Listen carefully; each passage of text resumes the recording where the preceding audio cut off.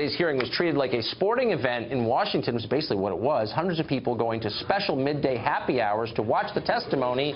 We couldn't resist sending Catherine Lyons, a famous D.C., outside to check on the partying in D.C. Here's what she found.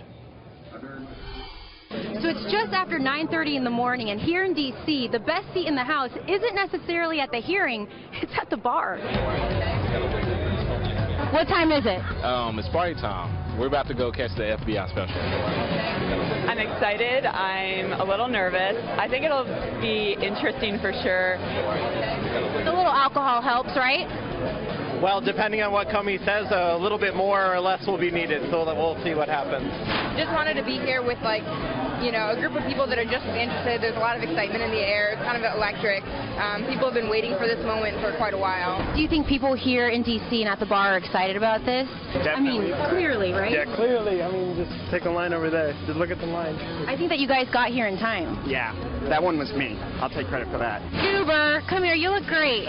Don't be self-conscious. Come here. What do you have to say about today? Sorry, guys. Day off today, I guess. Sick day. Thank you. So Catherine Lyons joins us in the studio to answer a couple pretty simple questions. What, no one works in D.C.? They're in bars in the middle of the day watching TV? I would like to know what jobs that they do have. Federal jobs. Yeah, I mean, that dog clearly has had on-camera interviews before because he didn't say anything, and he was smart about it. I'm impressed.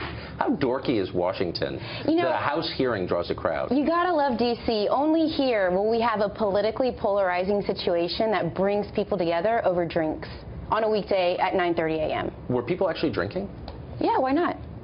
That's right. I think that the more boozing in D.C. than any city in America. I think that's right. I think they started the night before. So did you find was it 100% one-sided?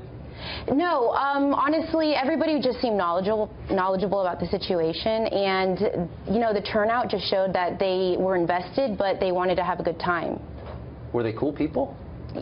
They're at the bar at 9 a.m., of course they are. So you got a lot of politically active people with drinking problems. If you want to call it that. I do want to call it that. Catherine Lyons, thanks for going out for us. I appreciate it. Of course.